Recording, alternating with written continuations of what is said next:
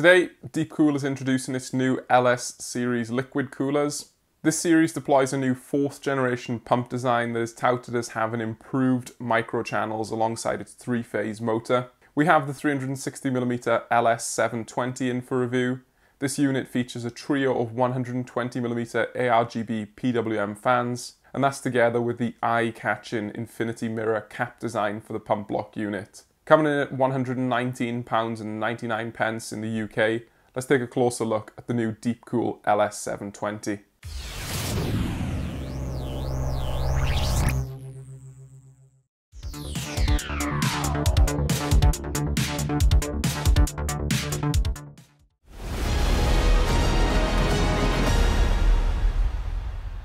DeepCool uses a conventional 27mm thick black aluminium 360mm class radiator for the unit.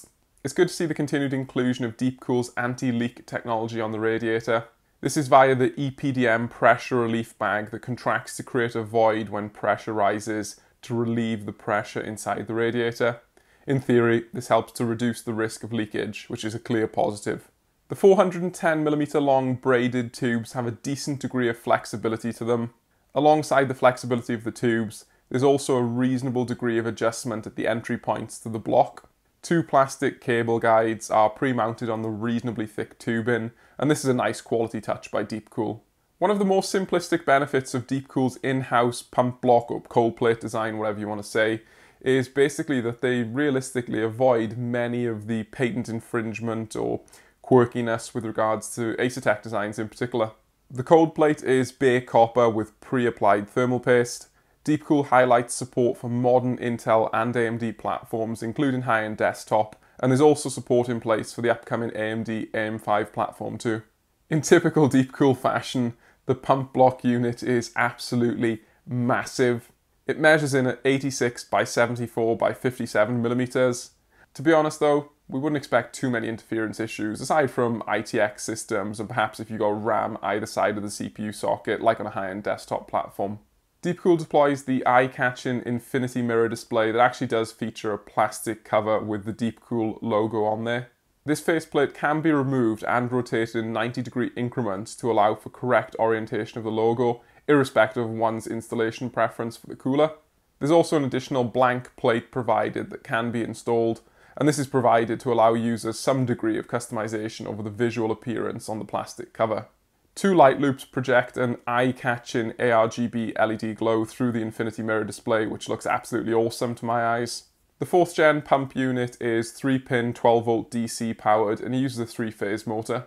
It runs at a lofty speed rating of 3100 RPM, and given that it's 12V DC controlled, you don't really have necessarily great speed control like you do with some of the PWM pump competitors from the likes of Acertech. The trio of DeepCool's FC120 fans feature translucent white blades that are optimized for static pressure performance. These 120mm fluid dynamic bearing fans operate at a speed range of 500 to 2250 RPM and are PWM controlled. The lack of a clear 0 RPM silent mode is disappointing for a premium cooler, but I guess most people will argue that 500 RPM on the low side is perfectly fine for most usage. What is a point of contention though is the proprietary connectors and cables that DeepCool chooses to use for combined fan and ARGB control. Some people are okay with proprietary, some people aren't. Thankfully though, DeepCool does a really good job at implementing the daisy chain system with those proprietary connectors, and that carries fan speed control and of course power and ARGB lighting control through one single cable for each of the fans. So when you daisy chain them, that's a very neat approach that really does minimize the number of cables sprawling across your motherboard or even just feeding into the motherboard itself. And with regards to the ARGB lighting, this uses my preferred technique, which is just handing control over to the motherboard. So you can synchronize with your other components very easily, provided you've got a competent motherboard software solution, which most are these days. RGB lighting for the coolers, fans, and the infinity mirror display is absolutely awesome in my opinion.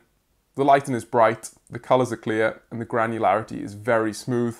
I really do like the lighting on this cooler very much.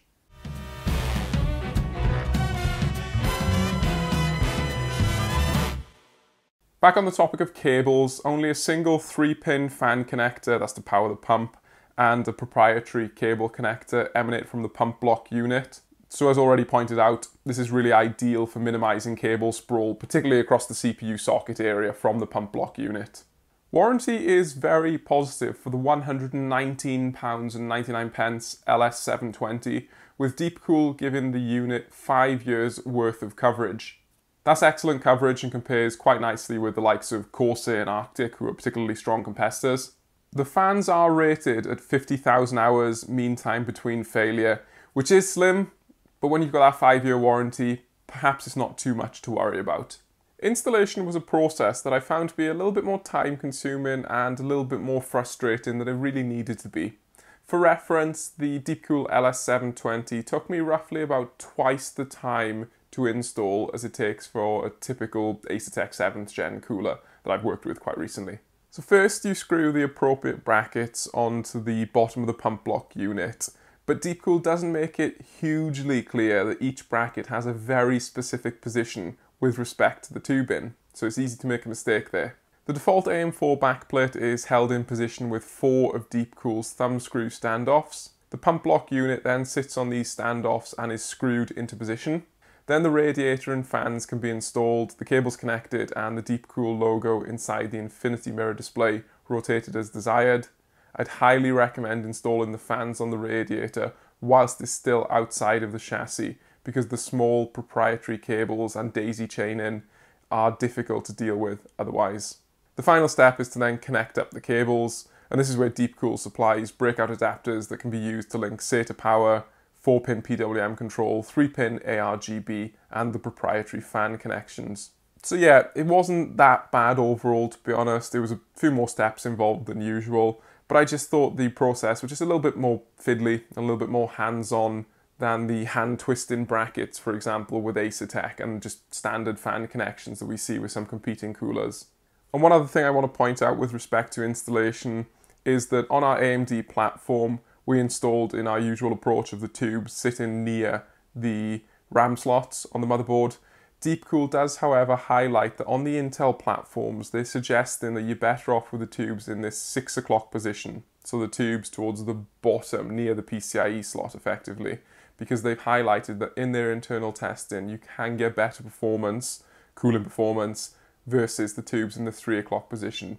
We're not using an Intel test system, so we haven't validated that, but it's something that you could check out in your own testing if you buy this cooler and put it on an Intel platform. For testing, we're using our usual AMD test system. This uses a Ryzen 9 5950X processor overclocked to 4.45 GHz, using around 1.3 to 1.312 volts under load, so that's about 220 to 230 watts of package power, pretty hefty load indeed. And then we also check with Precision Boost Overdrive to see what the coolers can handle. The motherboard is a Gigabyte B550 Aorus Master, which has an excellent VRM solution and good cooling on there too. We use a Gigabyte RTX 2060 Super 0 decibel mode graphics card, so we basically allow the fans to sit in their silent mode so they don't interfere with our cooling results or our noise results. Clean power comes from a Seasonic 1 kilowatt titanium rated TX1000 power supply. And our chassis of choice is the Fractal design Meshify 2, and we're using 3 cooling fans. They're all 140mm, 2 as intake and 1 as exhaust. Our test procedure is using a 30-minute looped run of Cinebench R23 NT, and we record the steady state temperature of the processor towards the end of that 30-minute run. The ambient conditions are kept around about 22 to 24 degrees Celsius, and where the temperatures do deviate outside of this window slightly, we will put in additional test runs just to ensure the validity of our data. As always, if you want more details on the test hardware, the procedures, the comparison coolers, then check out the previous reviews that we put on the YouTube channel, and also, more importantly, the written review on the main KitGuru webpage. Let's jump into the test results. Let's start off with noise performance at 100% fan speed. This is important for getting an indication of where our performance expectations should lie based on noise output. Run at 51 dBA full noise output, the DeepCool LS720 is a loud CPU cooler. Even by triple fan all-in-one standards, the unit is very loud. Competitors from the likes of Corsair, MSI and Thermaltake run slightly quieter, though every bit of noise reduction is valued, with DeepCool outputting at 51 decibels.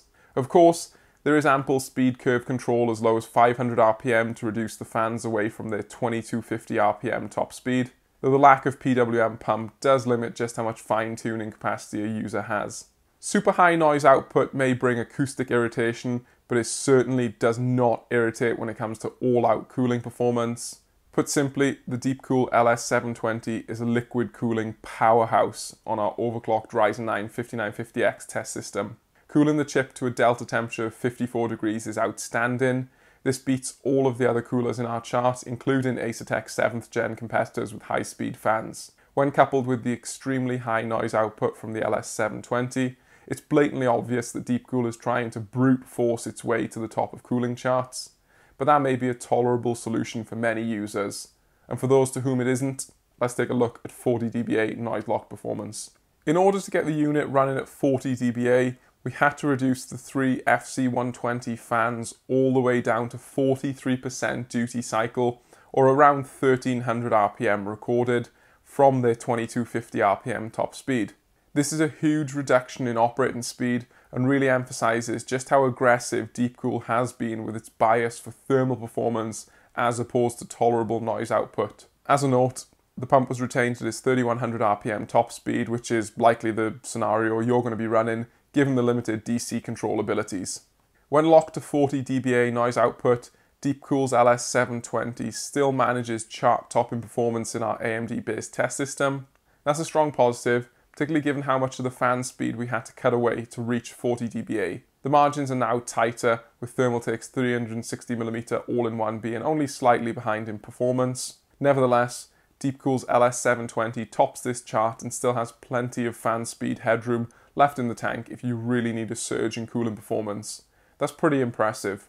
With the fans back to full speed, our PBO test unsurprisingly puts the DeepCool LS720 to the top of our chart. The cooler manages a similar all-core clock speed to Sapphire's also very loud Nitro Plus S360A Acertec built cooler, but DeepCool's thermal result and power managed are superior. Just shy of 230 watts of AMD CPU package power handled by the DeepCool LS720 is an outstanding cooling result, even if the 100% fan speed noise output is very high. We also see strong performance in the domain of incidental VRM cooling. Realistically, this is tied to the high-speed fans moving such volumes of air in the vicinity of our motherboard's VRM heatsink. That results in a particularly strong 100% fan speed VRM temperature reading. The result isn't so positive when locked to 40 dBA, as a multitude of other coolers are more competitive now. Either way though, there's no cause for concern with VRM temperatures, even with the LS720's fan speeds constricted. DeepCool's new LS720 360mm all-in-one liquid cooler is a pretty simple product to analyse. The unit is an absolute performance powerhouse based on our test results on our AMD platform. DeepCool clearly achieves this outstanding thermal performance by running high-speed, high-noise fans, but to many users, that's absolutely fine. And to users who don't like that, even with the cooler restricted to 40 decibels noise output, the cooling performance was still very, very good. Aesthetically, DeepCool has also nailed it there, in my opinion.